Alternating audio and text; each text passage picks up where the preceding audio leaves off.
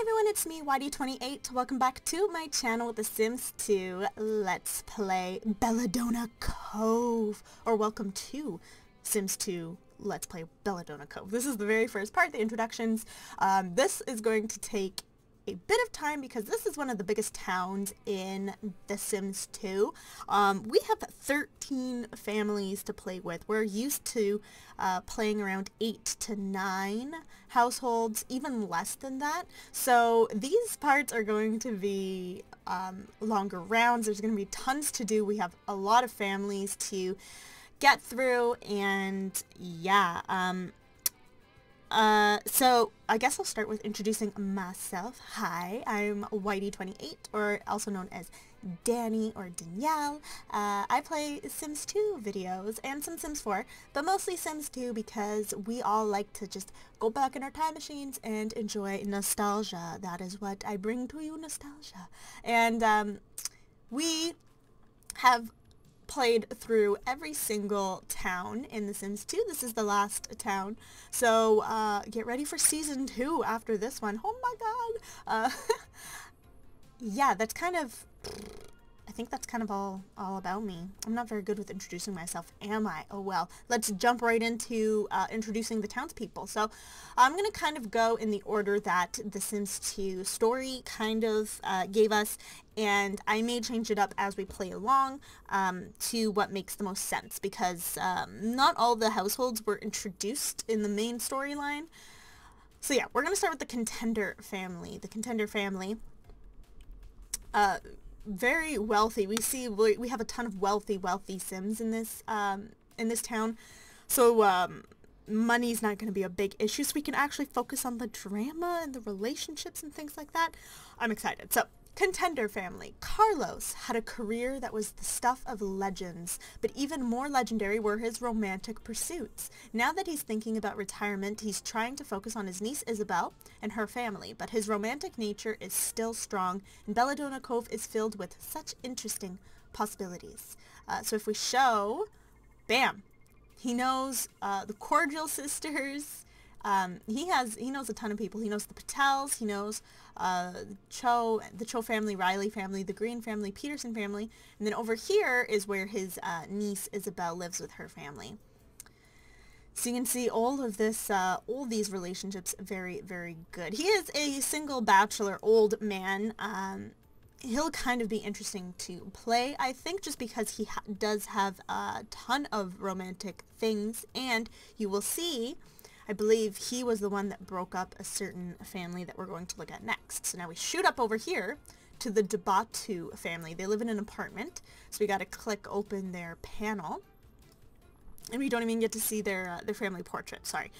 So it's Armand Dabatu. When Jessica left him, Jessica Peterson, Armand spent a few months sulking and thinking about the sun, and thinking the sun would never come out again. So dramatic. But when he adopted little Tara, she convinced him otherwise. He could not be more proud of his heir. So it is a single father and his adopted daughter, Tara, and she is going to be the heir to his inheritance. And apparently they're the richest family in the town. Yeah, so from that we go straight over here to the Peterson family, who is Armand's ex-wife, Jessica. She's now living in a trailer, in the slums district, away from the hills, apparently this is the hills, to the slums. When Armand Dabatu demanded an heir, Jessica knew it was time to leave. She just did not want to be tied down when Belladonna Cove was so filled with romantic possibilities. Of course, when she left Armand, she also left his vast fortune and standing in society. Can she make her own way? I don't know. And apparently, our only relationship is with Carlos, because the two of them are kind of interested in each other. Sorry, and I didn't see what their relationships are. Apparently, we only know the Cordial sisters, which is interesting. Maybe he's interested in them. I don't know. So that's 3. And I'll also go over the districts and stuff, because you can see this town is humongous. I'll stop making you dizzy, I'm sorry. The next family on my list is the Green family. They are roommates. Gabriel, who's this guy, has known Chastity since elementary school. Now that they are adults, they've moved to Belladonna Cove and become roommates. Gabriel is so busy trying to learn everything there is to learn, he hasn't noticed that Chastity has become a bit of a wild woman. Will she try to use her wild ways on him? So he's kind of a bookie, and she's kind of this rebellious party raver wild child. That'll be interesting to play. She looks like a rocker chick sort of thing. I think it'll be very interesting to play. Definitely not like a family-oriented household. So that'll be, again, interesting. Interesting is my word of choice. Oh, sorry. And then, let me click them. In their relationships, they know the Cordial sisters, and they also know Carlos. Interesting. The Cordial sisters. So apparently these two are kind of not mirrored off of, but they're similar to Angela and Lilith Pleasant, who they are our favorite twin sisters of all times. We all know this. So this is interesting. And these two have befriended witches, the good and evil witch. So we get to play a lot more with both types of magic. We have done witchcraft in my other LPs, but this one we can focus a lot more because witchcraft came with apartment life. So we'll definitely focus more on that than the other LPs. So Samantha and Kimberly had such bad sibling rivalry, they were asked to leave the pleasant little town in which they had grown. Realizing that things between them needed to change, they pursued a variety of self-help ventures. While trying to find new ways to bond with each other, they made some mysterious new friends. Will calling on the power of their newfound friends bind them closer together or pull them more apart? I don't know, but it sounds like they got kicked out for causing too much of a ruckus with everyone, which is funny to me. These are their relationships. They know the Greens, the Contenders, and they also know the Debatos and the Rutherfords, who we will see in a little bit. All right, I gotta find the households now. I don't remember where they are. I think Baldwin's up here. Yes, okay, so the Baldwin. So I kind of touched on them earlier. Isabel, her uncle is Carlos' Contender. So Isabel and Benjamin have a great life together. Things are next to perfect right now. Will Isabel's uncle Carlos and his wild exploits bring shame to the family name? So they're not very happy that he's a bit of a Lothario. And he is their only relationship really right now. But they have two kids. They have Sophia, who's a child, and Marcus, a toddler, and Benjamin, her husband. Wonderful. Next is the Rutherford family. So these guys are roommates and living together, I believe, so they could afford their lovely house up in the hills here. So Geoff Rutherford knows all the right people, but he is a bit of a rebel. He and Connor Ware, I don't know who's who, sorry. Okay, Connor is the other guy. Connor became roommates so they could afford a place in the best part of Belladonna Cove. Yep, in the hills. But sometimes they're at odds. Connor wants the party days to end so he can find his true path and start the family of his dreams. Geoff just wants to have fun.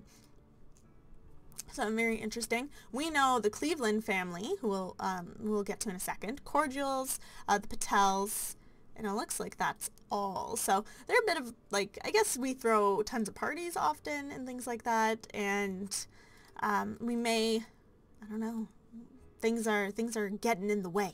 The Riley family, which I believe is here. This is a huge, we got this apartment filled to the brim. So we'll start with the Riley family, who is Timothy and Sally. They are another single father and daughter.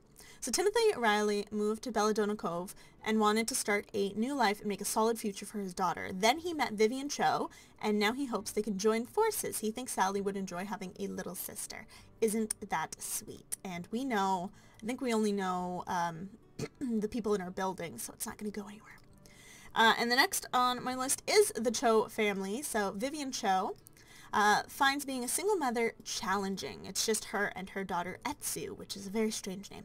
Work is demanding, and when she gets home, Etsu wants all of her attention. Vivian still wants to find true love again. She wonders if she can find time to spend time with that nice man down the hall. But she also knows Carlos' Contender, so that's going to be a bit of an interesting thing. These relationship bars are very handy. Next, Patels. I'm trying to get through this semi-fast, guys, so sorry. They are a newly married couple.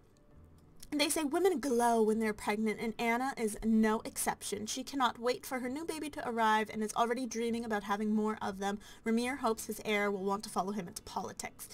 So she is pregnant. She's a bit of a family sim, so she wants a nice big family, and he is in politics. They know Carlos, and they also know the Rutherford household. Very nice. They will be fun to play. They remind me of the Ramaswamy family, which I loved them. Oh my gosh. All right. Next is the Cleveland family, and this is the last of the families that were in this town. Jason and Martha lead a very comfortable life. They wonder a bit about whether Justin's friend Tara Debato is distracting him from his schoolwork, though, and about Uncle Joff squandering the family funds. Uncle Joff, I think that's the Rutherford guy. After all, a privileged status should never be taken for granted. Oh, okay, so they're relatives. But they also know Tara Debato. I don't know why we don't have a relationship thing to them, but whatever. Okay, so then the final two families were ones that were from the family Ben. It is the Gavigan family. Uprooting and moving to a new town was something that Nathan has always wanted to do. Mary loves him dearly and would follow him to the ends of the earth. Where will they end up? Will they be able to find happiness in a new location? So they're kind of... I think they're going to be a very interesting family. Nathan is kind of a selfish and not very ethical kind of person, and Mary, she's quite bitter. She's holding in resentment a little bit. I'll get more into it when we play the households, but they have little Isaiah, who's a cutie pie to the nines. And then the last family, which is going to be very, very interesting and difficult to play, is the Newson family. This is the family where they are all adopted children, and there is no adult. They are all teens and children and toddlers. So after their parents' untimely death, the adopted Newson clan is faced with the reality of separation and a return to foster care, or weathering the unknown future together. With no parents to guide or protect them, can the Newsons continue to provide each other the safety and security their adopted parents provided? So this one, it's going to be like the Ottomans family, but even worse because we don't have parents. I really don't know how they're going to go, but I'm excited to play them. It's going to be very interesting indeed. Yeah. Poor things. That's so sad, but so strong. They're so strong. Reminds me of, I don't know if you guys read The Boxcar Children. The Boxcar Children was my jam when I was a child. Best books. Best books. But there was only 4 of them. So anyways, very quickly, to kind of wrap up this intro, you can see that the town is pretty divided into district type areas. This is a very large town. So we'll start at the top. This is the Hills. It's kind of like Beverly Hills, or it's the wealthy district. This is where all the expensive houses are. You can see this one has a freaking helicopter landing pad. And then there's this techie area where we got like a fair market, and I don't know what Freya's raiments are. I think it's I don't know, they're stores. But anyways, so we got the wealthy district, the techie district. You come down this way. This is the slums where the trailer park is, and we got Desperate Deals clothing store, Swift and Thrift and Mini Mart, and a coffee shop, which is very, very cool. I'm excited to try to look at that place. We have kind of a more family suburb type area right next door. That is this whole area. This is where most of the families live, in this kind of middle ground. We also have parks. We got Central Park East, Central Park Pavilion, Central Park West, which apparently is very similar to New York City, which is really, really cool. And then we have kind of the, again, more high middle class area. There's also a Iron Clothing Apparel, which I guess is better clothing. There's a public library here. I put in the pet store. There's a Cove Art Museum right next door. and also this game send grounds. I don't know what that is about. But yeah, that is mostly the town. There's a couple other like smaller houses up for sale, but I did want to spend or have most of our families in apartments because we haven't really explored apartments a lot ever, and this is the apartment life town. So that is the town, that is all the families, pretty much in the order I think we're going to have. Yeah, if you guys are excited for this LP, please do give this video a big fat thumbs up, share it, put it out, blah blah blah. I'm gonna try and do pre-recording of the first part, introductions of all the households, and then around 2 I'm very excited for. So I love you guys so very much. I will see you in my next video. Bye guys.